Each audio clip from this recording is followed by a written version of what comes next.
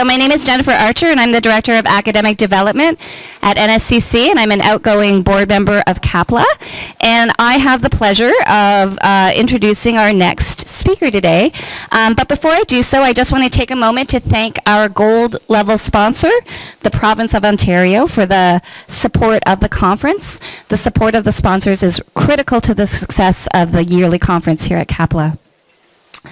So it's my honor this afternoon to introduce you to our luncheon keynote speaker, Jeff Griffiths. Jeff is the CEO of Griffiths Sheppard Consulting Group Incorporated in Calgary, Alberta. Jeff is a certified management consultant and a fellow of the Certified Management Consultants of Alberta, where he serves as the registrar.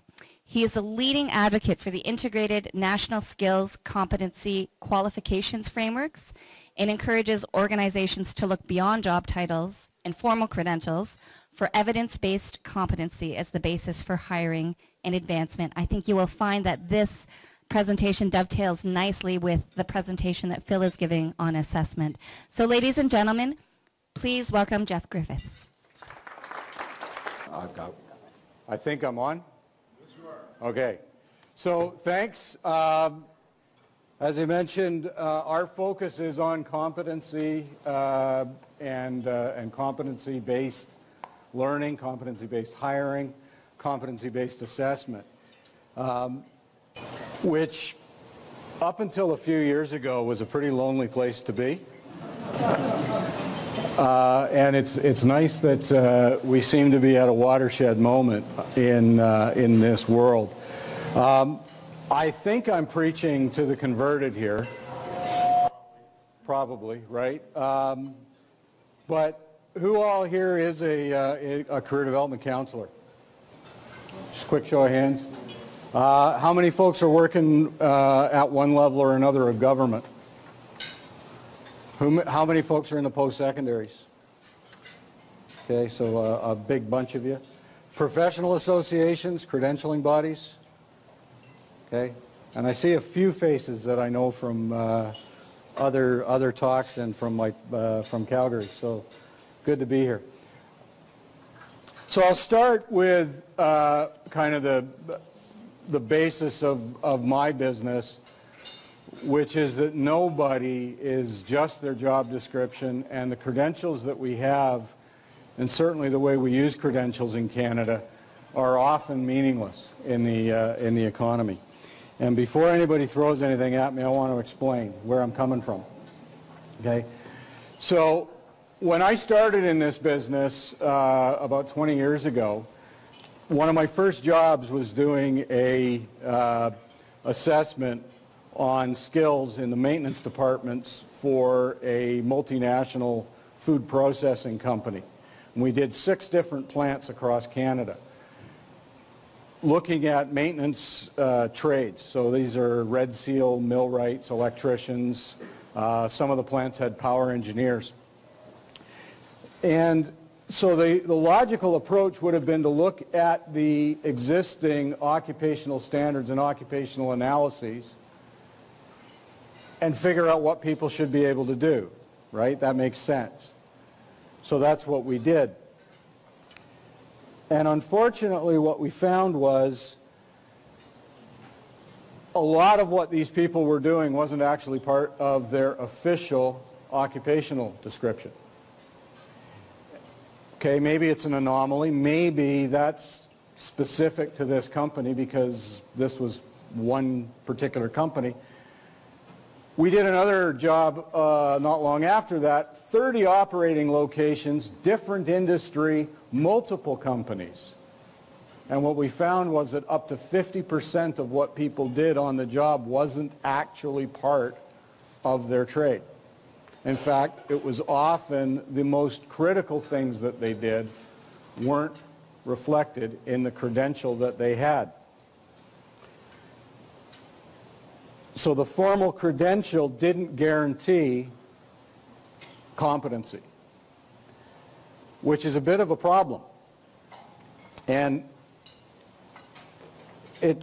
for me, it was a head scratcher. And I was a young consultant then. you know, if the credential doesn't help you find the people with the skills that you need and the most critical skills, what do you do? How do you staff positions? And on the other side of that is, what is the, how many people, potentially really good candidates, are eliminated from consideration because they don't have the credential that doesn't mean anything in the first place? And I know there's a lot of you in this room today who deal with that paradox still every single day.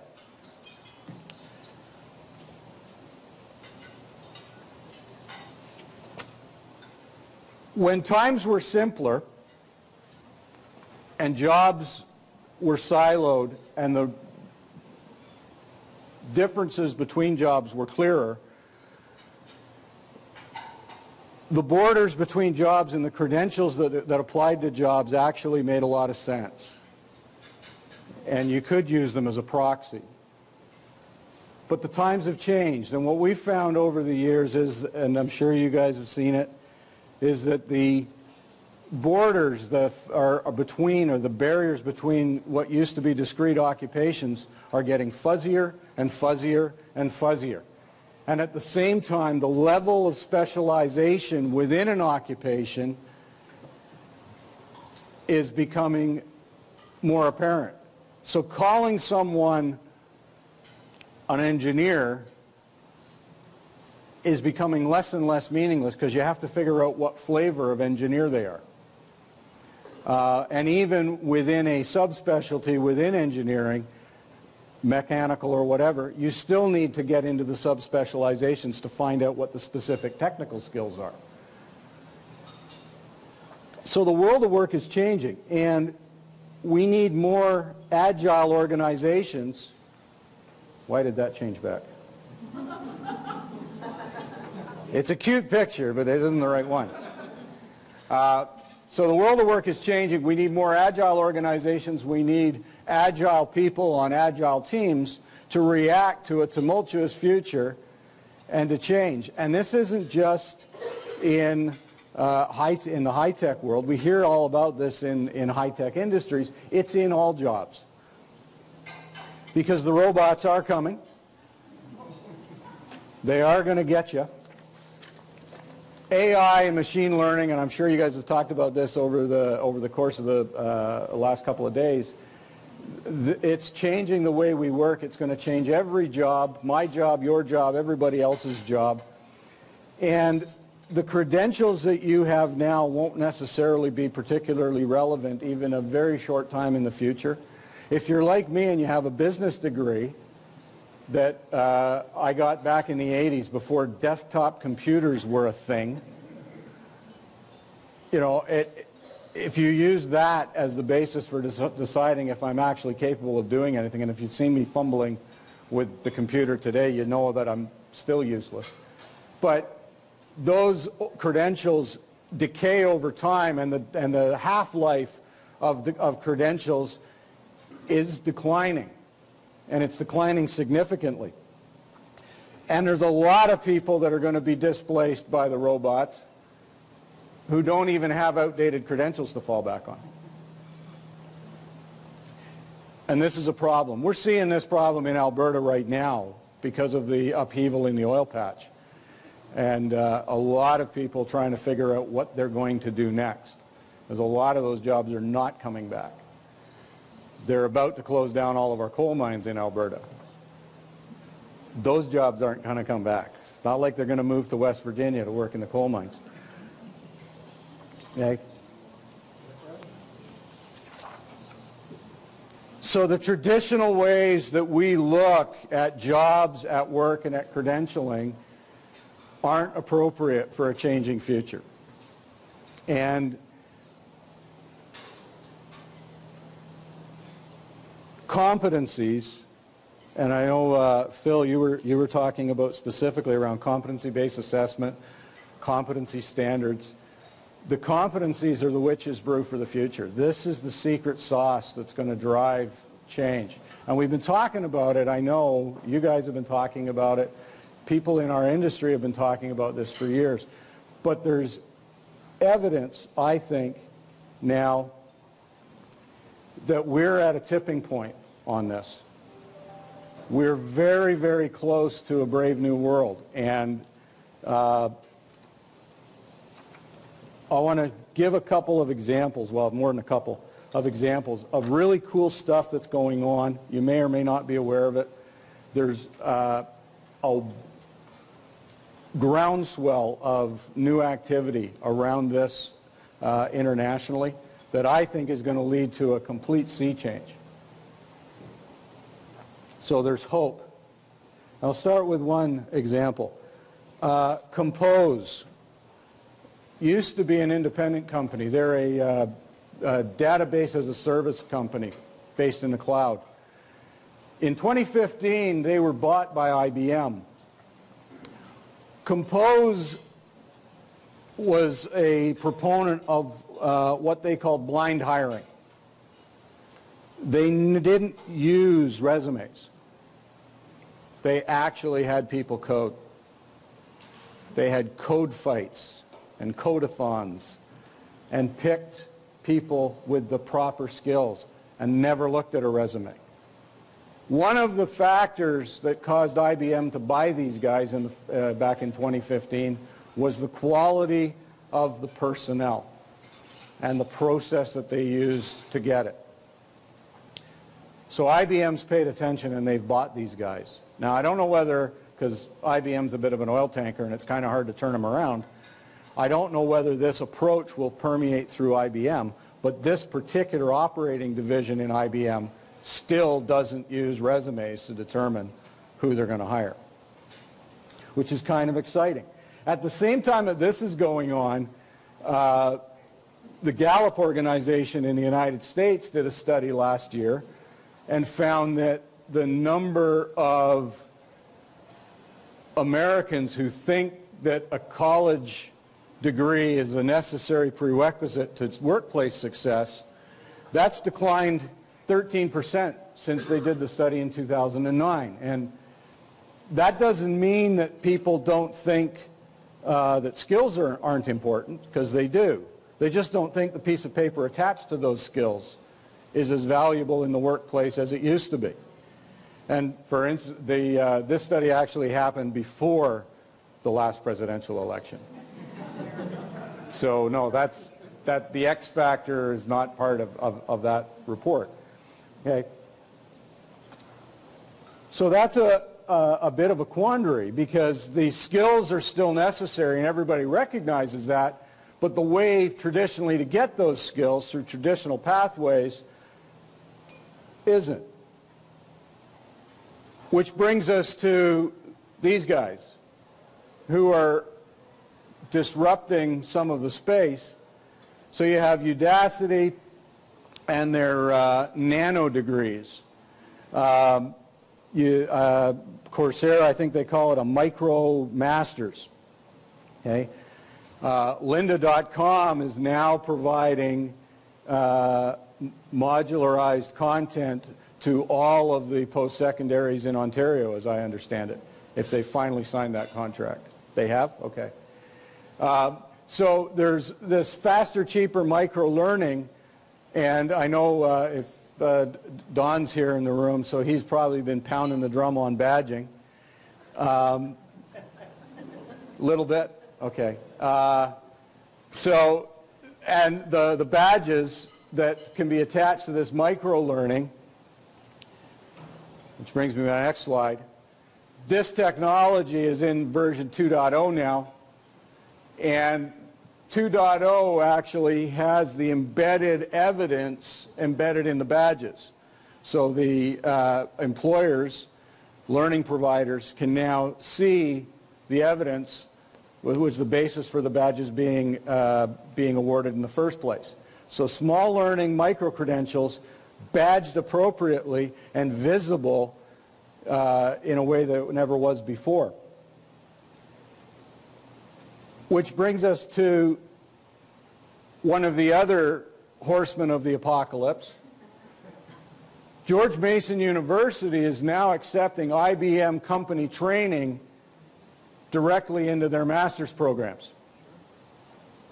George Mason down in Virginia. See, it used to be the arrow went the other way. You went to the school to get the job. Now you get the job to get to school.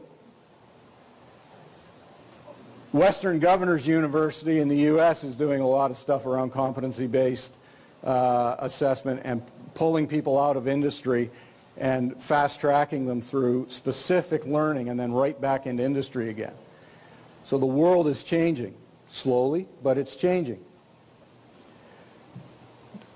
Don probably mentioned these guys as well. The stuff that Don's group in CanCred are doing around open badging and badge pathways and the backpack stuff. Badger is Concentric Sky out of Oregon. You may or may not be familiar with.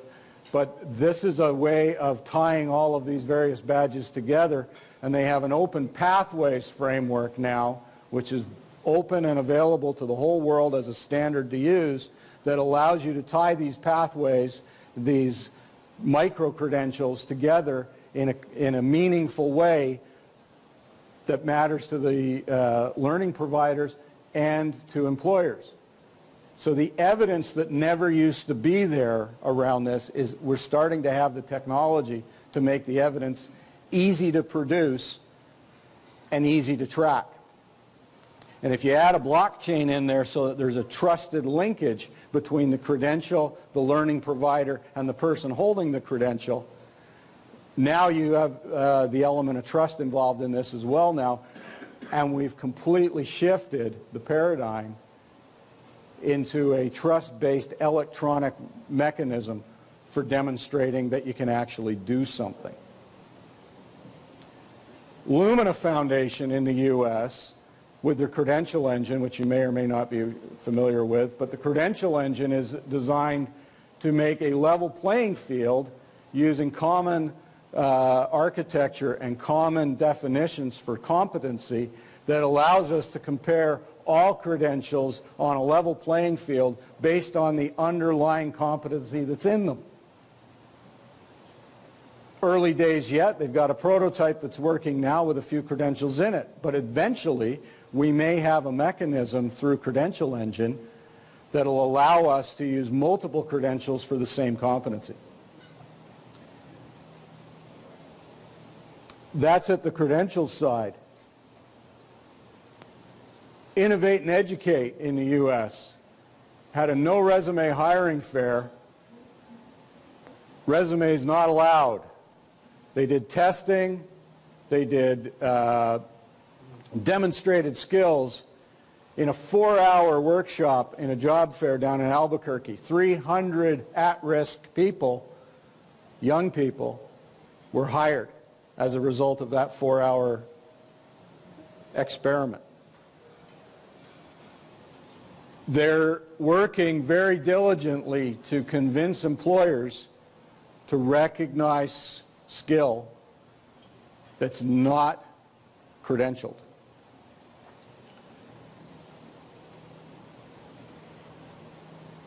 Here's one of my favorite stories.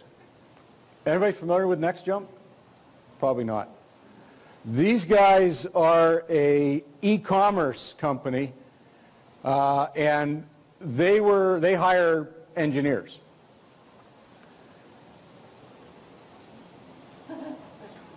They used to hire engineers. So NextJump, they started hiring engineers around 2006, and I don't need the slides to tell the story. They did what everybody else does, and they're fighting against the Googles and the Facebooks and the Microsofts and the IBMs to attract talent. And they don't have the pockets deep enough to outfight those other guys for the talent. But they went through they played the game anyway, the way everybody else did back in '06. And what they found was, to quote one of their executives, is they hired a lot of really smart jerks. Individuals, people who were really good at coding and the skills, the engineering skills that they needed, but that were absolutely incapable of working with other people. And if any of you have worked with engineers, I spent a lot of time in aerospace. So,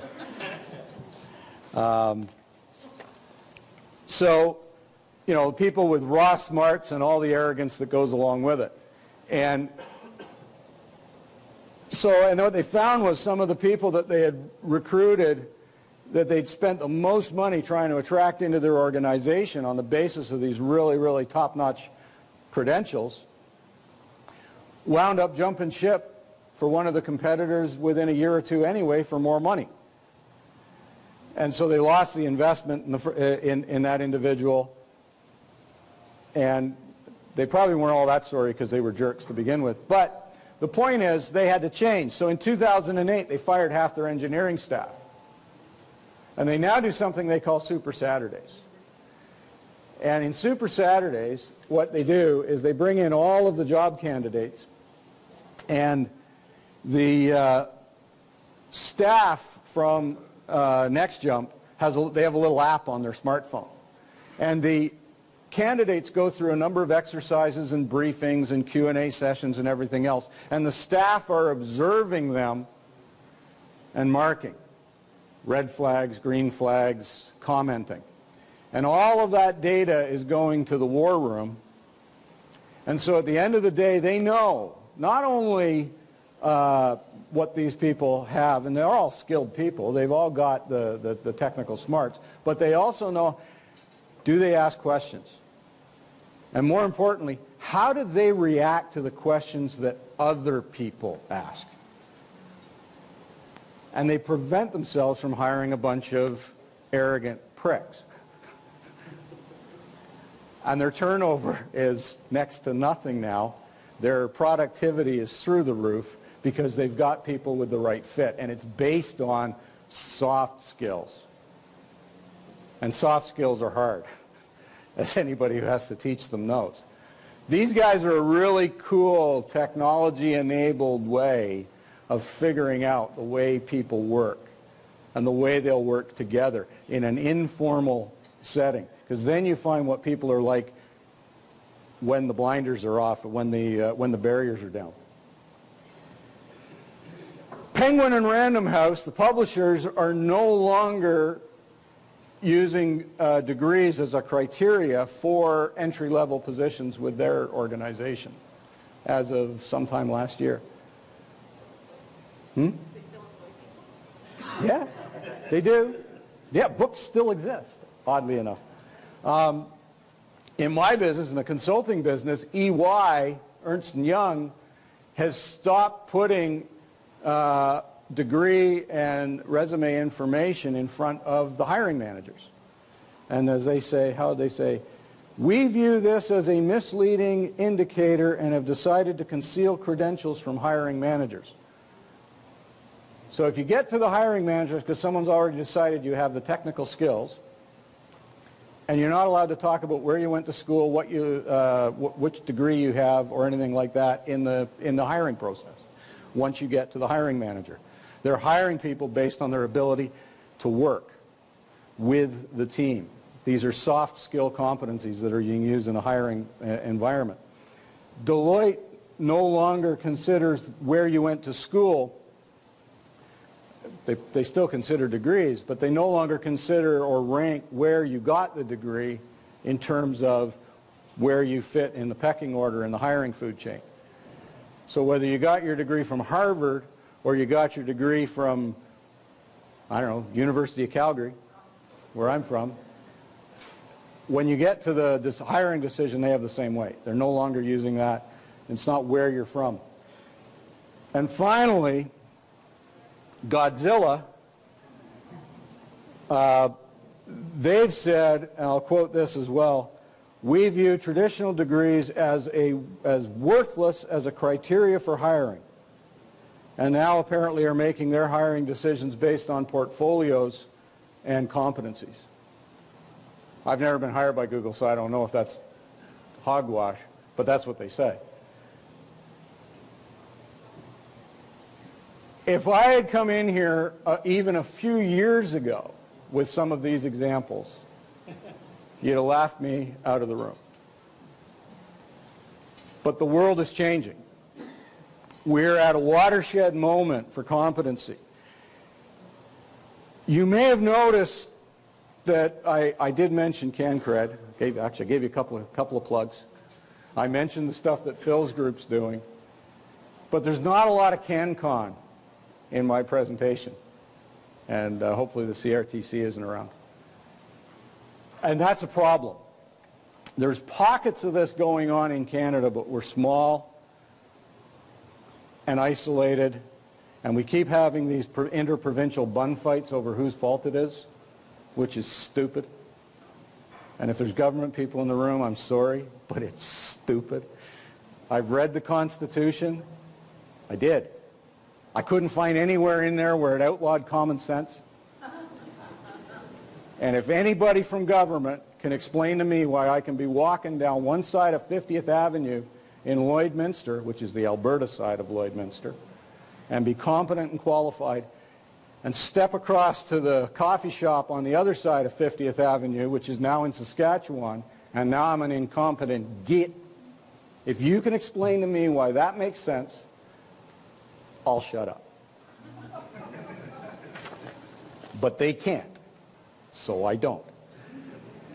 The problem we have is a lot of small employers are disadvantaged. Google's got lots of resources to do this, but the small guys, they don't.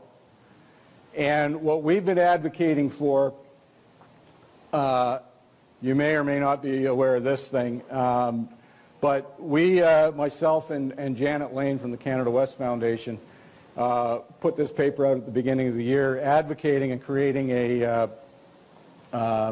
basically a business case around a pan-Canadian skills, competency, qualifications framework, which we think is the piece that's missing because it gives you something to hang the badges off of in a coherent way, and it gives people, whether they're in the post-secondaries, in the learning providers, individuals, employers, something to relate all of this mess of competency information together on.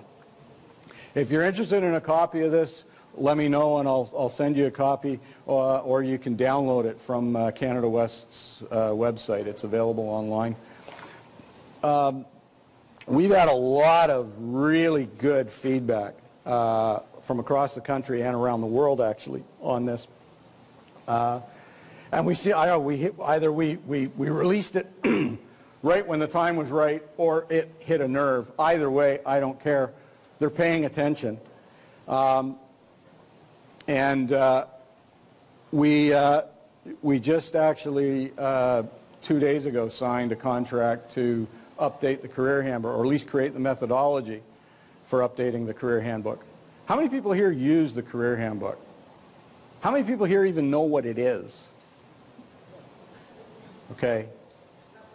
Right. Well, the career handbook is one of those mother documents, and it was created and published in 2003 based on the 2001 NOC codes and hasn't been updated since. And as you know, nothing has changed occupationally in Canada since 2001. So it was badly in need of an update. We've convinced them to let us show them a way to do this, not only update it, but keep it up to date in a relational way using real-time information from the economy, so that it not only gets up to date, but it stays up to date and actually becomes a useful tool for career development and job matching and transitions within the economy. This is the piece that links to the Canada Job Bank. So we're looking at that. The other thing, I'm going to finish with a Canadian story. So we'll get some CanCon. Jobicle, jobicle.com. Just after we published the paper, at the beginning of the year, we ran into these folks. Jobicle is a startup in Calgary, and what they're doing is creating a software that matches the competencies that people have with the competencies that jobs require and employers require. So in effect, they've created the software infrastructure to do what we described in the paper, which is really cool for us because it saves us doing it. You know, it was a good idea. We thought, great, who cares? They've got 12,000 users since the beginning of the year on that system. It's live and online now. They've got over 200 companies that are using it, primarily in the IT space, but they're expanding into other places. There's information on Jobical I left on the desks at the back of the room. So there's really cool stuff going on. And I'm almost out of time.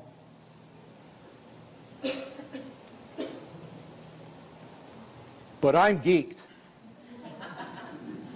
I am really, really geeked about this stuff. Like I said, if I'd have come in here a few years ago and talked about this, you'd have laughed me out of the room.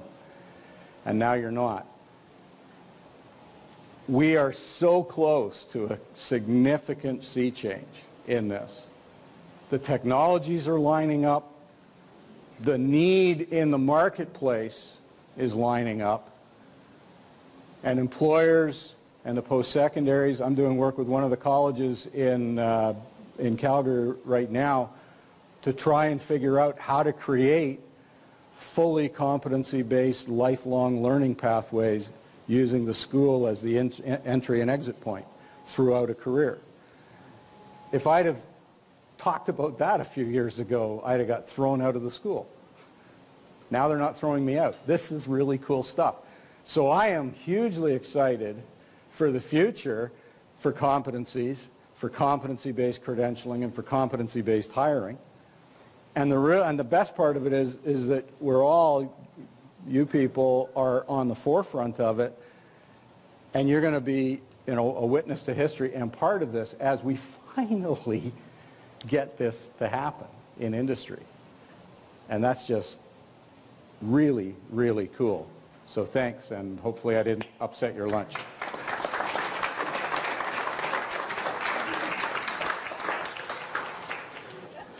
Just want to thank you, Jeff. That was a great presentation. Thank you so much for sharing your vision of the future of competency-based assessment and the importance of competencies in the future of education and work.